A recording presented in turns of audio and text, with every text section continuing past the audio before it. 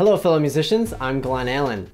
Today I want to talk to you about a topic that's near and dear to my heart and I think you're going to enjoy, and that is stamp collecting! Yeah! Music theory! Music theory can be kind of challenging because there's a lot of new concepts and terminology you got to get through, but I'm going to break it down using some simple animations and some visuals in the next few videos. I hope you enjoy!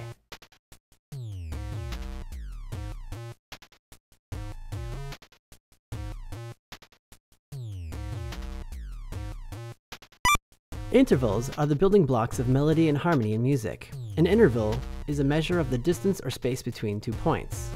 Picture a clock. The distance between 3 o'clock and 3:15 is an interval of 15 minutes.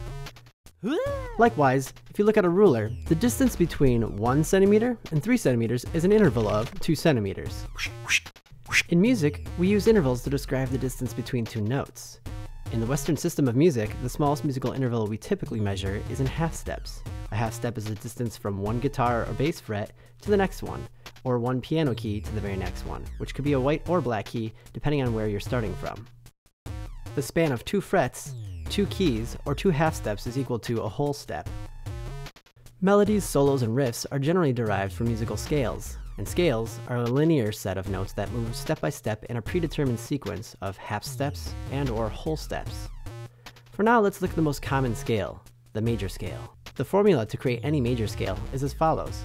Pick a note, then move up a whole step, then a whole step, followed by a half step, then another whole, and then up a half step, and you arrive at the same note you started at, only an octave higher.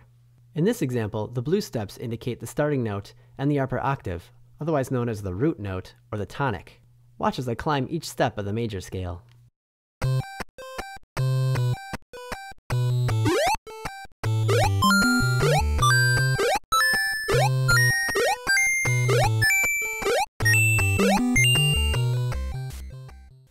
Not counting the octave, there are 7 notes in the major scale.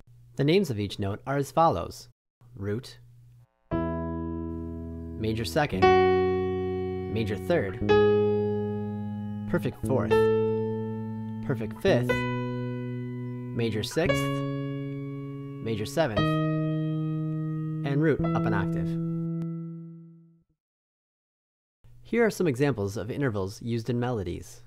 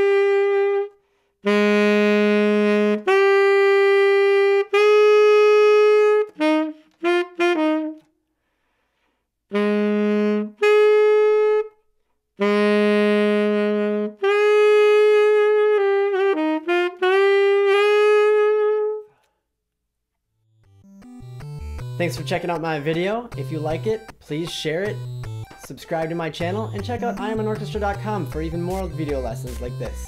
There's plenty more to come. Thanks again.